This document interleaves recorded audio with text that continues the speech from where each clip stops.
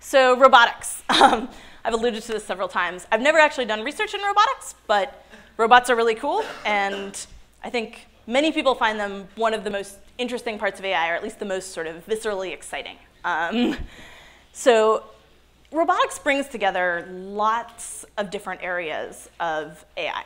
So it combines, if you have a robot that can understand language, it combines speech recognition, speech understanding, and speech synthesis, so being able to talk back. Does motion and planning, as I mentioned. Usually they need some sort of machine learning to be able to figure out how to move about in the world. It's actually pretty hard to program a robot to do exactly what you want it to do when moving, because there are lots of variations that occur. So I can't explain to you very well how I can walk, but I can do it pretty well. But it turns out I can't program very well how to walk. I can instead tell the computer, this is good, this is bad, and it learns from that. So let's see. So some examples here. Machine vision. So I haven't talked much about machine vision. It's an area with lots of research, and it's a hard problem in the sense of, as I mentioned, you just get these pixels and you have to comprehend them. So that's another problem that robotics, for instance, on the top there we have this ping pong playing robot. So it has to figure out where's the ping pong ball, where's my opponent, where's my opponent's paddle. All of those things it has to be able to pick out of the image and respond to.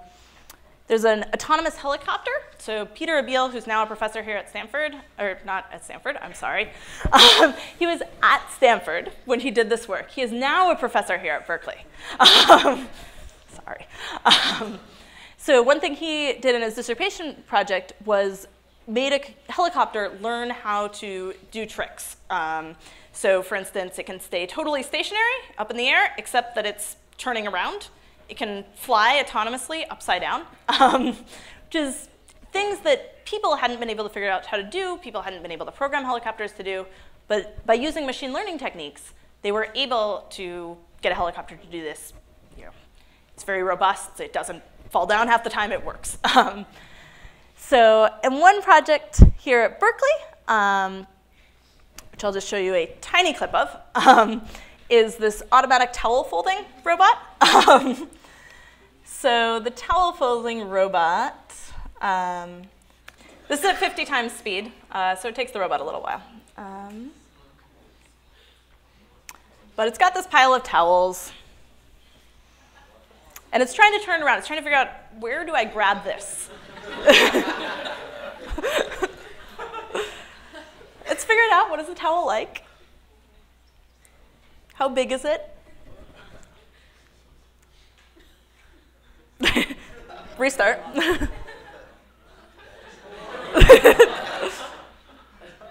Nice little pile. So this towel, all right, it's got a different pattern. It has to figure out what's going on there. It's turning it around.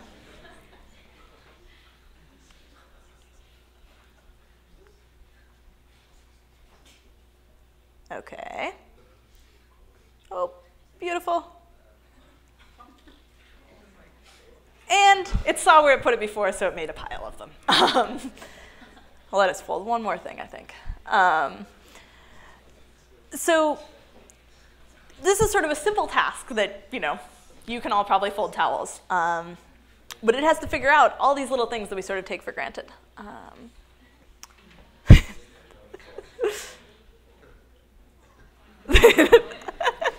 Oh, and this one's different. So here, it's a washcloth now, so it's smaller. It has to figure out, how do I respond to that?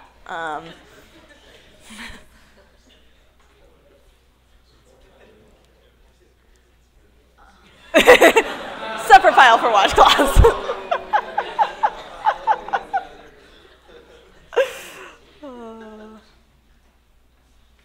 We'll let it finish its towels.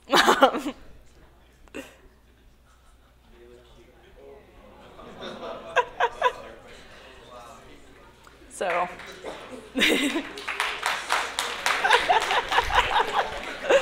yeah, I think that's awesome. It's a very simple idea.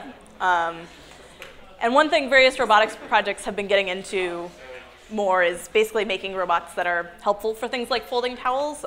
There are projects about making robots that can put away the dishes or put the dishes in the dishwasher, which can have some messy consequences if it goes badly, but it's pretty cool.